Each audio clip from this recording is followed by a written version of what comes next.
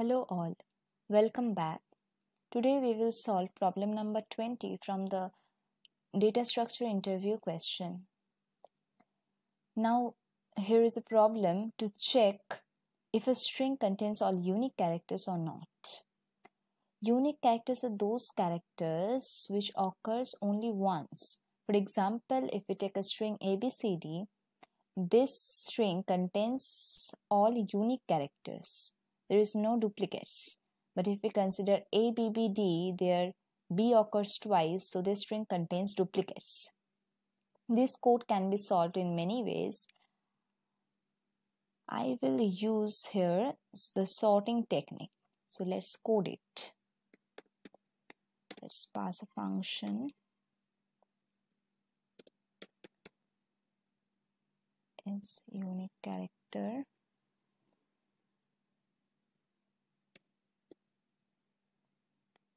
And then we will sort the string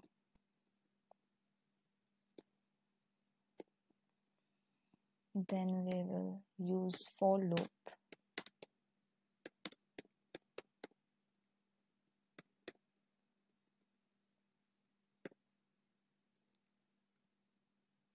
We are traversing through the sorted list, mind that. And then we will check if s of I double equal to s of I plus 1.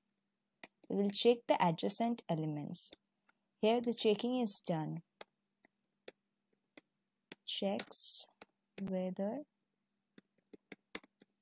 the string contains duplicates or not.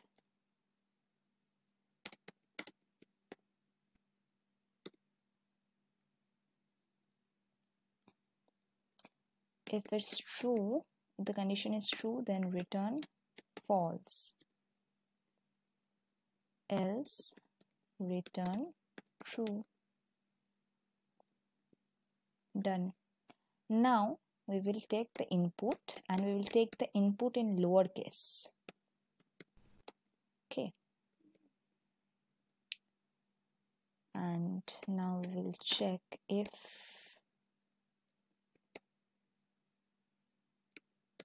unique character. If it's true, then it will print the string S contains all unique elements. Otherwise, if it contains duplicates, then it will print that the string contains duplicate elements. Right, so it's done. Now let us run the code.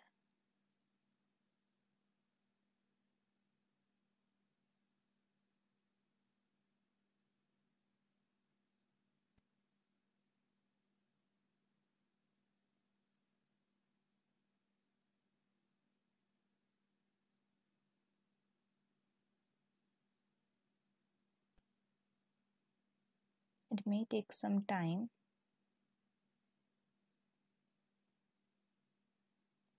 Okay, now it's wanting for the string, so let's give chicks.